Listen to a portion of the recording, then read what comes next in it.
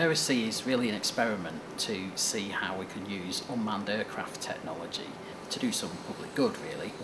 Drones have had a lot of bad press because they're usually associated with military purposes. They're quite often sort of military hardware, and stories that come out about drones are very, very often stories of civilian casualties. We're well aware of that, but we decided that actually at the end of the day drones are just a tool. They're as much a tool for good as any other tool that we might choose to use.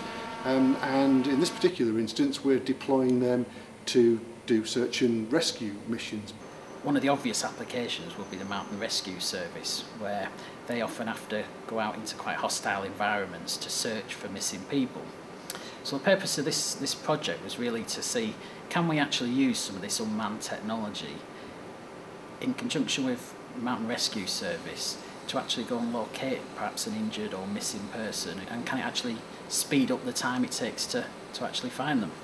I think it's fascinating. I mean, technology is kind of more and more useful to us in mountain rescue teams. There's all sorts of things come on in the GPS tracking on our radios and being able to starlock people and so on. So I guess we're kind of watching with interest in terms of the application of this and why we're keen to be involved.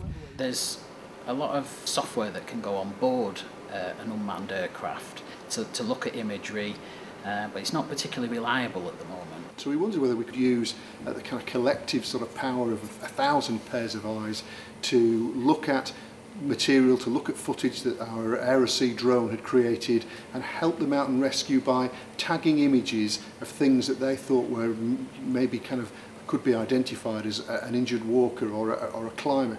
Well, those images basically get sent back to our web server, and there's some software running on the web server which processes all of that. It looks at the statistics. It says where are people tagging. So if we get a photograph with lots of tags, that might be an indication that there really is something in that image.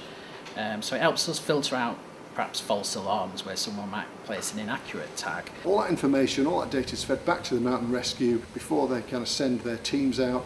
They can decide whether they think that that's genuinely worth deploying a team to go and have a further look in that particular kind of vicinity. So it saves time, it saves energy, but the other cool thing about it is that it enables people to get involved in active search and rescue missions.